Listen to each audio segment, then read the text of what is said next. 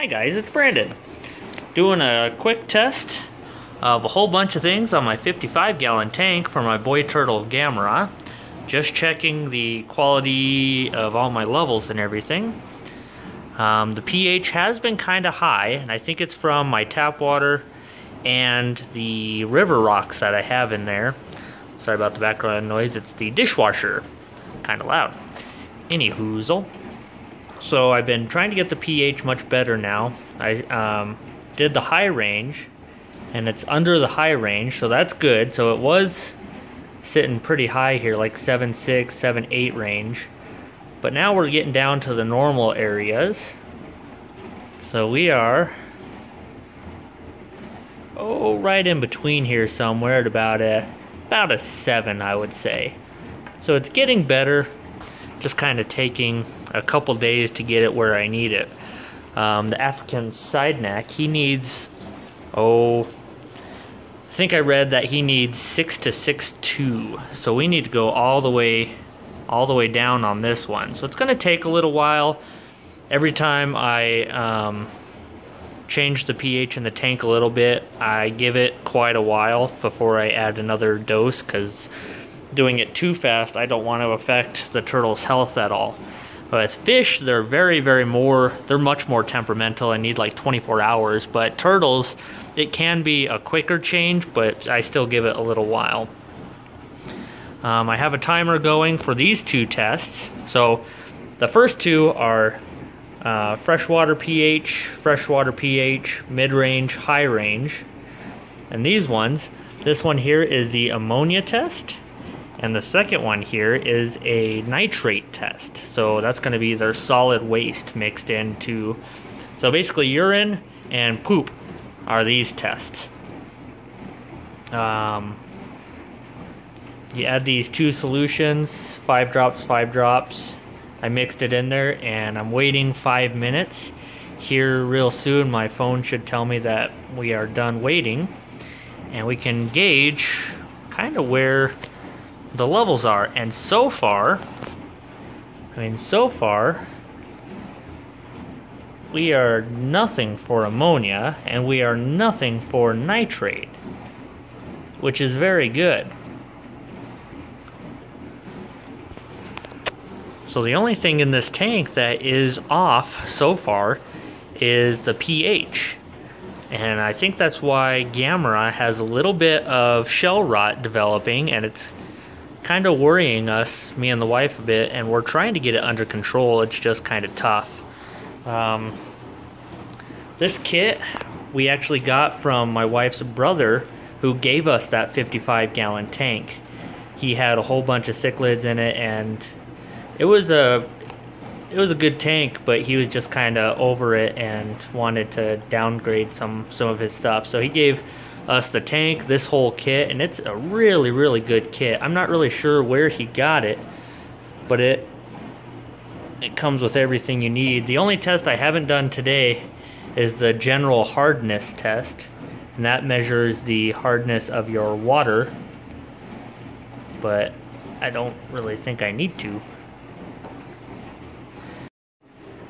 Yep, that was the timer going off. So we are basically done for these two tests, and they are totally good. I mean, the urine content, if it was higher, it'd be green. So it's kind of backwards for the color scale, but it just kind of works out for the chemicals. So the chemicals made it yellow, it wasn't urine. So that means the nitrate levels are extremely low, near 0 parts per million. And the ammonias, the nitrates are very, very low too. So that is exactly what we want on that tank.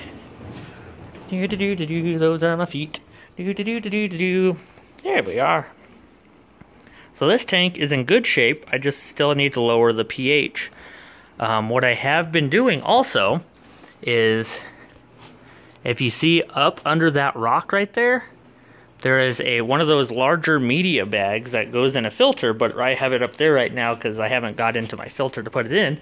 But it is full of this stuff.